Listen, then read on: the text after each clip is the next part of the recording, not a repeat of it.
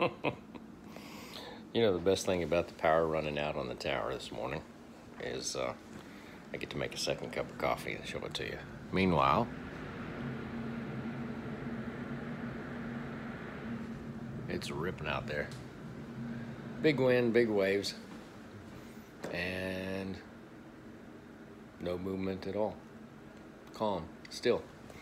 Anyway, as I was saying before I was so rudely interrupted by the lack of power,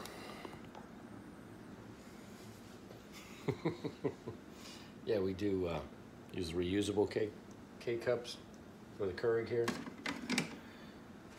And we do enjoy a good cup of Port City Java. So, while y'all are waking up, getting ready for your day, our plans for today are to probably see if we can get a little bit more ceiling tiles taken care of. Got to pull more of them out. Get ready for when volunteer Mitch comes in, hey Mitch, and works on the ceiling, spraying the foam up there. You can imagine taking a ice box, a igloo, or whatever you want to call it, out with you and throwing your food in it and putting no insulation. Well, food wouldn't last very long. It wouldn't stay cold or hot. And we got the same thing here. Up above us are just the ceilings. So I will show you that while the coffee finishes up here. In this room, we'll pull them out. You can see. That's what the ceiling looks like. That is the bottom of the helipad.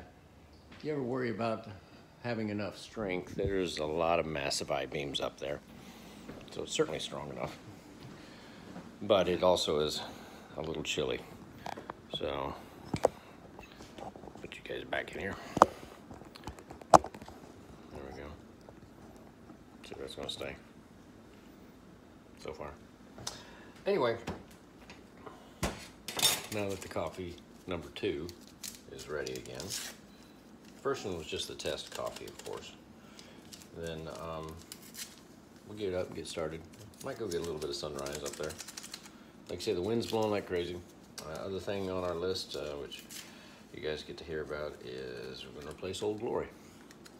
Old Glory up there is not yet destroyed, which is the whole point. But it's definitely getting worn out. And good folks at Flag and Banner have donated these super high strength flags. And they last, actually they last remarkably well. Give you an idea of the difference I'm talking about on our flags. And I know I've been talking your ear off here. But when we first got the place, we just went to the store and bought a flag. Didn't really think much about it. And then put them up there. There we go. Cheers again. Oh, gosh, that's good coffee. Well, we put the flags up, didn't think anything about it. And after a few weeks, they'd get worn out and we'd come put another one up. Well, several years back, we put up a couple flags, one after another. This first flag, that actually was about, if you can imagine this, that was only about a month in about 20-mile-an-hour winds. I think it was January, February. Very next month, we put up this flag. Big difference. It still got torn. Same period of time, 1 month. The reason I leave them up here and we don't retire them is the one on the left, the one that was all destroyed, it was made in China. The one right here, it's made in America. So yeah, it actually does make a difference.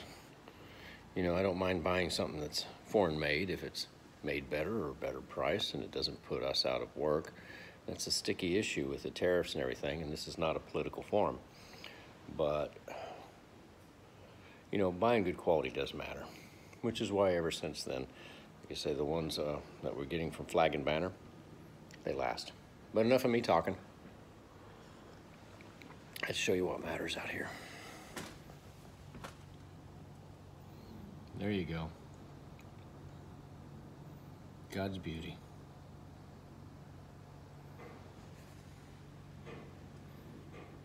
That's gorgeous.